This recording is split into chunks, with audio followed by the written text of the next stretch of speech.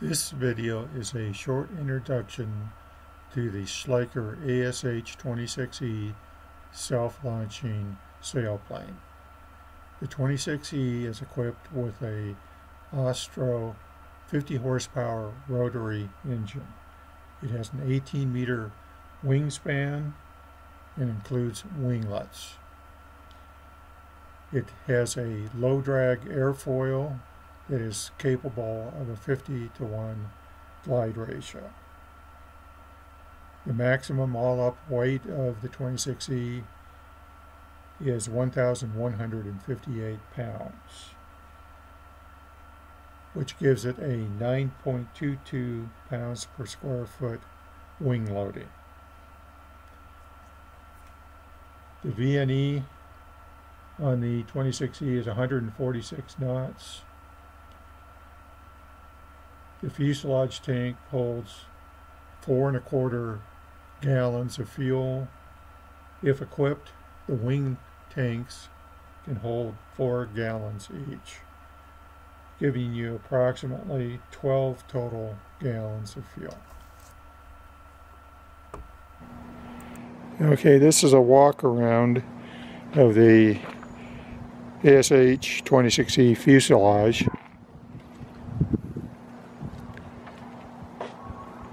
Just as it's been pulled out of the trailer.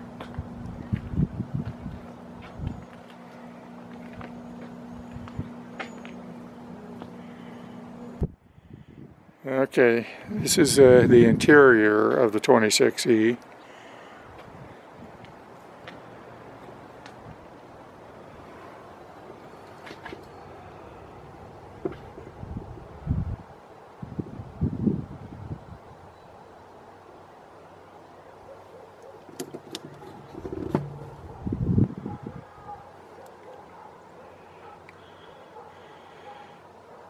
This is a magnetic compass, altimeter, airspeed, mechanical vario, electric vario, and this is a display S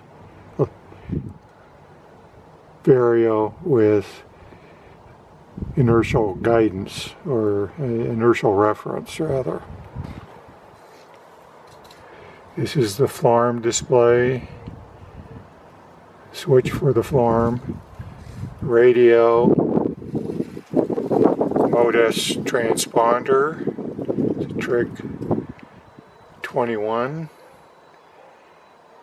This is the ILEC engine controller, its circuit breaker. These are charging connectors for the 2 batteries. These fuses here are for the instruments. And this is where the OD goes. Not installed yet.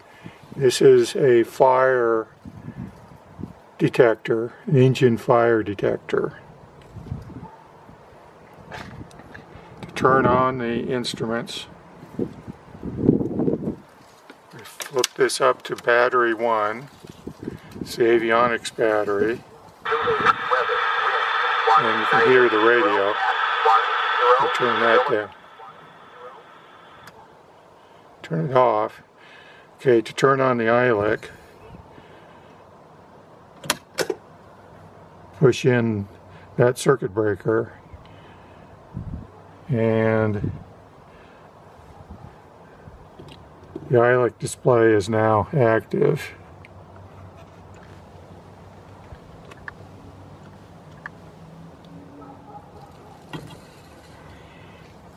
This white switch here cycles through what is being displayed on display right now. This is RPM and liters of fuel remaining. Full, this would read 16. If I push this, it now reads water temperature, which is too cold to register. Push it a second time, read the air temperature. Again, it's too cold to register. Third time it reads the battery voltage, 12.7. If I flip this switch, the propeller extends out of the fuselage.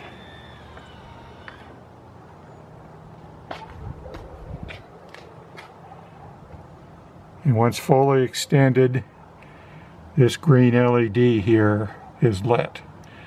To retract the propeller, I've got to put this switch in the down position and hold it down. And the propeller is now retracting into the fuselage. Once it's fully retracted, this green LED comes on. The engine will not start if you don't have that green LED lit. That's very important to understand, especially during a restart, in-air restart. This here is an engine hour meter. It's reading right now 82.73 hours. This is the ignition switch. I flip it on, you'll hear the electric fuel pumps running, and this battery light will come on because the engine isn't running and the alternator is not generating any voltage. Flip it off and the battery light goes off. There's indicators here for RPM. If it's green, yellow, and red. Green means you're below 6,200 RPM. Yellow means you're between 6,200 and I believe 7,000 or 6,900, and red is you're 6,900 and higher. Oil means you've lost oil pressure. It will come on red. If I turn this off, you'll see all these indicators light up briefly. That's a light indicator test. And you make sure all those indicators are functioning. This is for testing the two ignition boxes. When the engine's running, you can push it up to test ignition box 1, push it down to test ignition box 2. If you lose power, you have a bad ignition module. This is the refuel mode from the wing fuel tanks. If you flip this up, it will open a solenoid valve and fuel will drain from the wing fuel tanks into the fuselage tank. If you have it in auto, the fuel will automatically drain below a preset level. I think it's around 8 liters.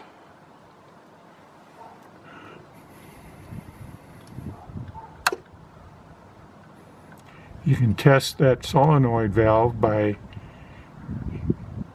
hitting it. If you hear that click, that's the solenoid valve opening. That should be part of your pre-flight test check, because if that solenoid valve is not working, you will not refuel from your wing tanks, if you have wing tanks, of course.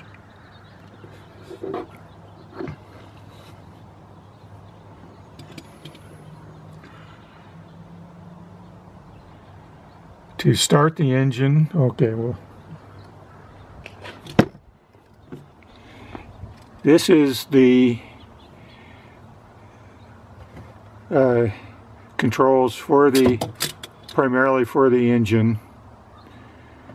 Plus you have the pedal control here. You pull out to adjust the pedals. That pulls the pedal forward. or you can push them back with your feet.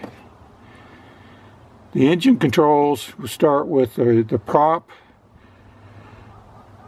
stop. Right now the prop stop is off. If I pull this handle out and down and in, repeat that, okay, out, down and in, the prop stop is now in place. Obviously, for starting the engine, this prop stop has to be disabled. It covers up somewhat the starter switch, but you can still start it if you have a mind to do so. This is the throttle lever. Down is in the idle shutoff. Up is full throttle. This is the master switch. It's on. That way it's off.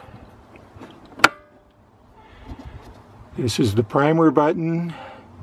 You'll need to prime the engine for 2 to 3 seconds prior to starting if it's cold. If it's hot, you probably don't need to prime it at all. If it's been pretty warm and you're at high altitudes, you probably only want to prime it for a second, no more than 2 seconds. And this, of course, is the starter button. The rest of the cockpit, this is the tow release, which we don't use much. I've never used it. This is the gear handle. This gear is up, retracted, and you push it down to extend the gear. This is the water dump ballast valve here. That's dump, that's closed. I don't carry water because I'm too heavy. This is a list of the fuses. They're numbered from 1 to 16. 16 is not used. And on the right hand side it lists their amperage. So if you blow a fuse, replace it with a fuse of the same amperage.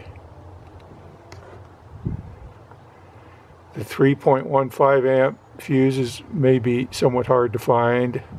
I would use a 3 or 5 amp fuse.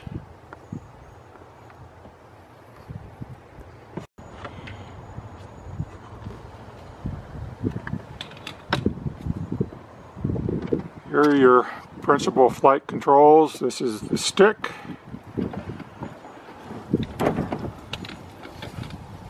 Push to talk for the radio. This is the flap handle. It's in the landing position right now. This would be your takeoff position.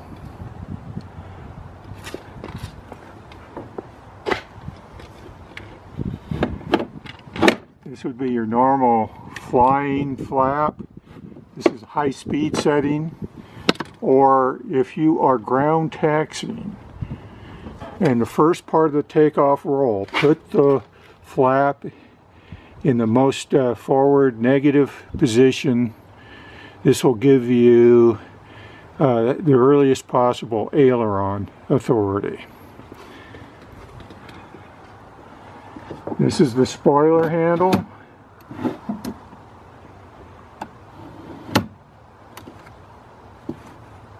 You push it forward to lock and close it. Back, if you pull it back, you will activate the wheel brake. And as a part of your pre-flight test, pull this handle back without the wheel down. I guess it really doesn't matter if the wheel's up or down. Pull it back and feel that resistance there. You should not have it go freely back and clunk against the stop. If you do, that means you're missing some hydraulic fluid in your wheel brake, and you will have no wheel brake. This is your trim indicator. On the stick there's a push pulled for trim. That opening, pulling on that will allow the trim to change. Releasing it locks the trim in place. This is your fuel valve. Right now it's open. Pull it back for closed.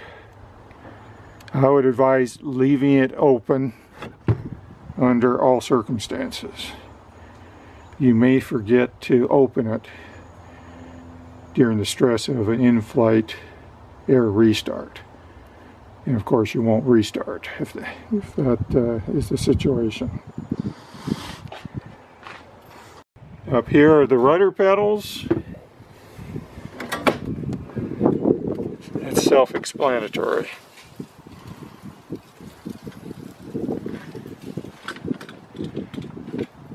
In the back,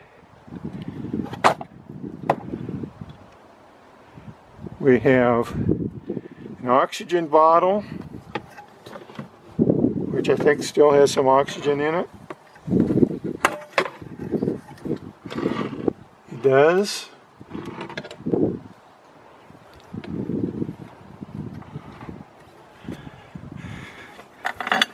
And I got a pair of wheel chocks there.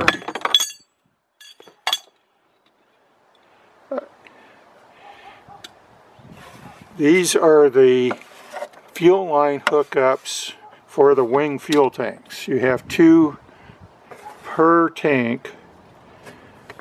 One is for the fuel line, and one is for the pressure relief. And this is the fuel line that goes to the fuselage fuel tank. And there's a disconnect on it. I normally leave that connected at all times, even when assembling. This is the propeller pylon.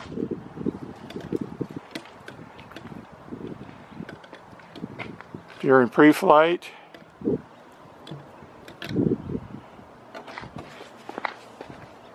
we will turn the propeller, and we should feel resistance as it compresses.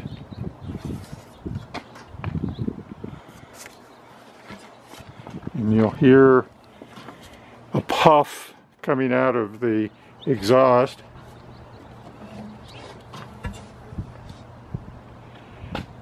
As it goes through a compression cycle. This is the drive belt for the propeller. If you do this, hear that twang? That indicates you've got proper tension on that belt. If you want to be really specific, you can get a guitar tuner and you can measure the frequency. There's a specific frequency, I think it is G, middle G, that produces. This is the radiator for the engine. I do not check the water level, because if you open this, it's pressurized coolant will come out and make a mess. So there is a overflow tank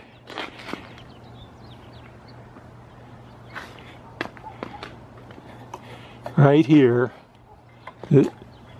This is the coolant overflow tank. Let me zoom in on that. And you can see some coolant in that little plastic tank. It's not very large.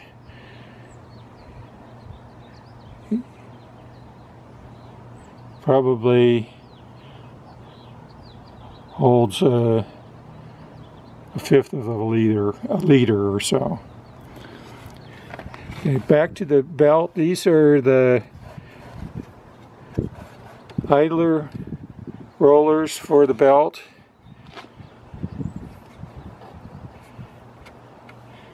And you can see them turn as I turn the propeller.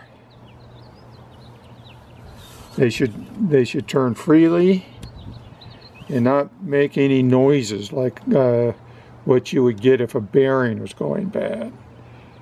If you hear any noises out of that idler pulley, you got a bad bearing. It needs to be replaced. This is the prop stop that we talked about earlier.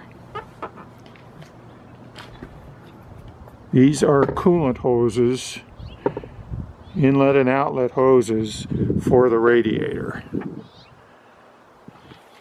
They have been known to leak. So watch for any evidence of coolant on your engine. Now, it will have dried by the time you do your next inspection, so you'll be looking for green spots that will get sprayed out over all these engine parts. I've had a hose here crack that sprayed coolant out, and it was very obvious that there was coolant being sprayed on the engine.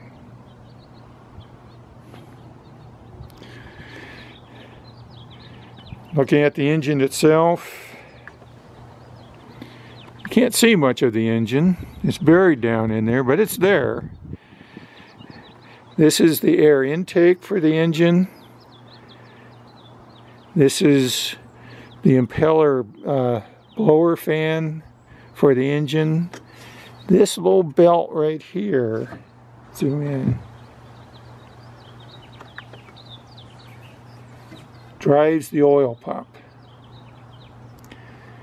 This is the starter ring gear right there.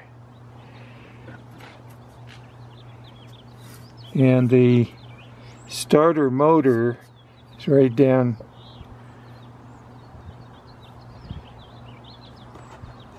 in that area.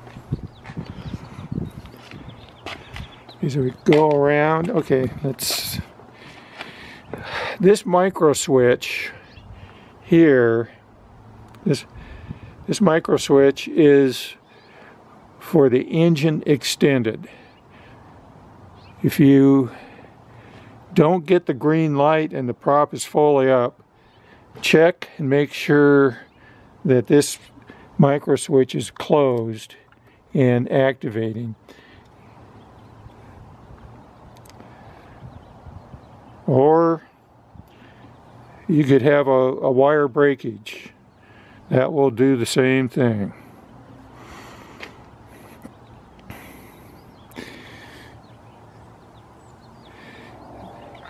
This is the air filter and the air inlet that goes forward down to the carburetor. That's the carburetor.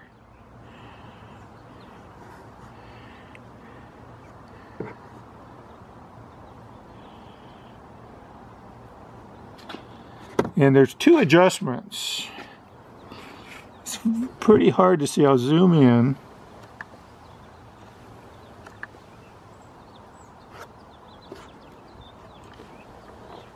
Having a hard time focusing.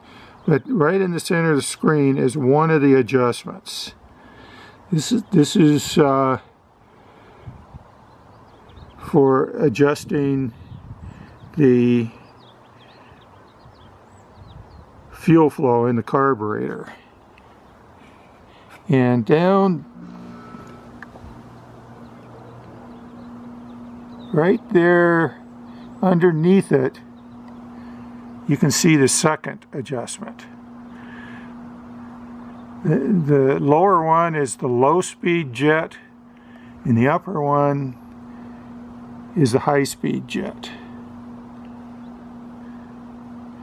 If you get stumbling of the engine during takeoff roll, or if you have hard starting, your carburetor may need to be adjusted.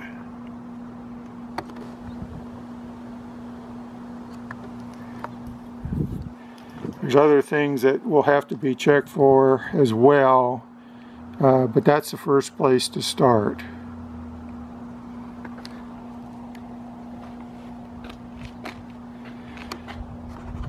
Okay, this is the exhaust manifold that runs down here to the muffler and then exits upward through this exhaust port.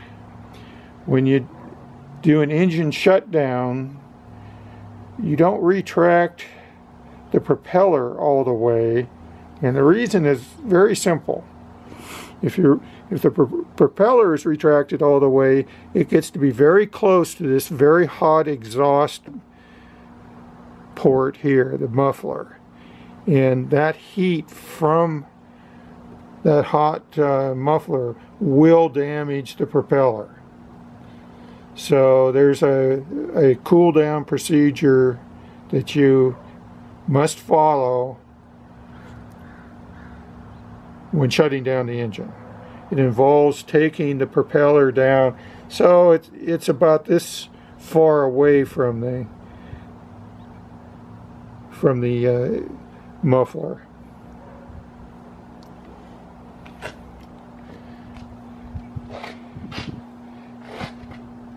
This is the electric drive for propeller extension.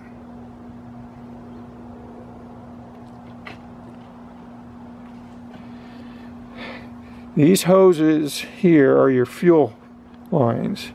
This is your incoming fuel hose.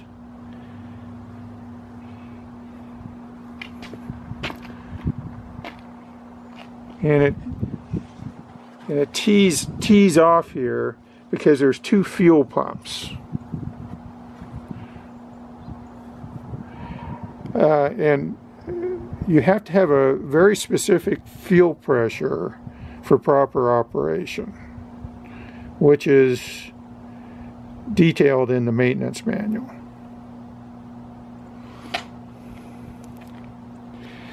This is your oil tank. And after every couple of flights, you'll want to fill this up. And you put oil in right here.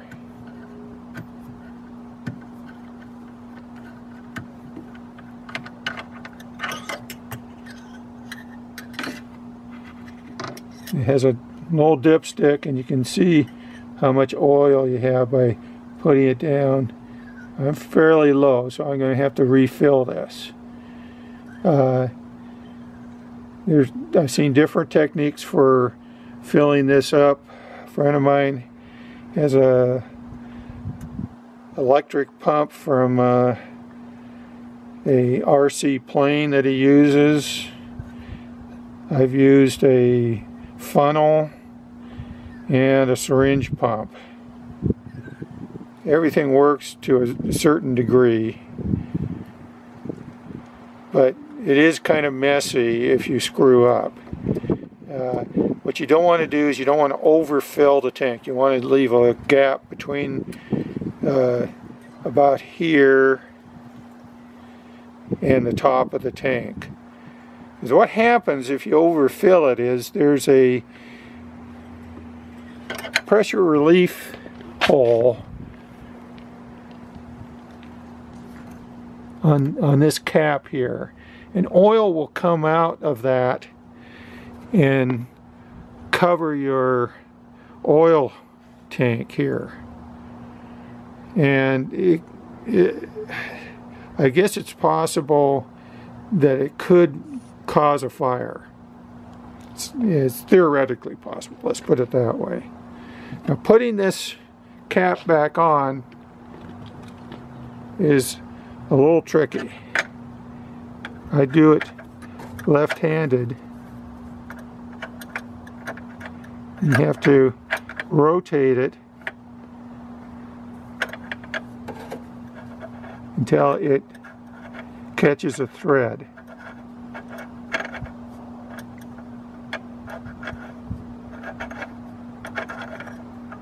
Hasn't caught one yet.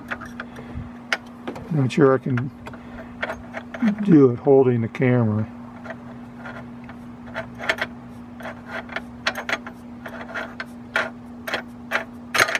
Nope, I still haven't done it. Okay, well,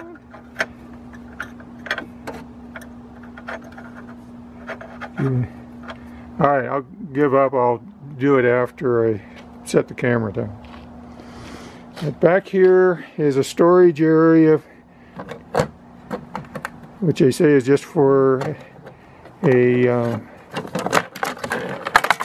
recorder, but you can put some stuff back here,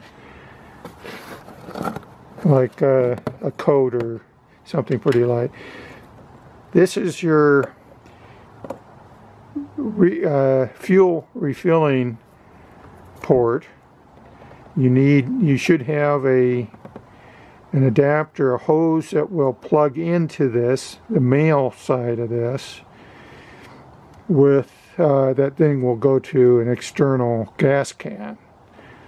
And then some gliders have a refueling pump, some don't.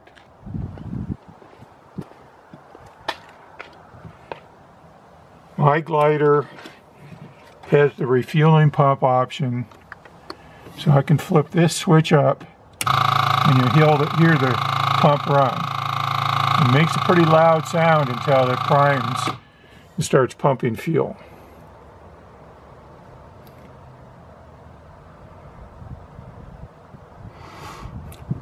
Oh, by the way, this switch here for the avionics, I can run off of either the avionics battery or the engine battery. So if I have a long flight and the avionics battery is going low, I can resort to using the engine battery. Of course, you're now taking energy out of the battery that you'll need to start your engine in case you need to do an in-air restart or start at a airfield. But that's at least you have the option.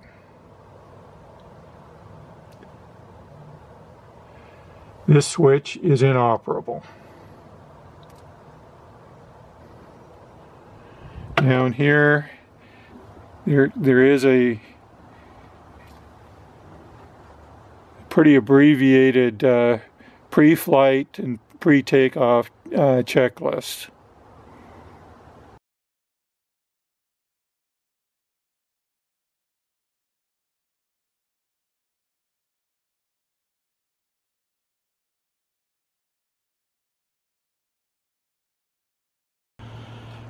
Okay, this is the position the prop is in during the cool down period. I got into the cockpit, lowered it till I lost sight of the prop in the mirror. You'll have a mirror right here for observing prop position. This is for cockpit ventilation, as well as this eyeball ventilator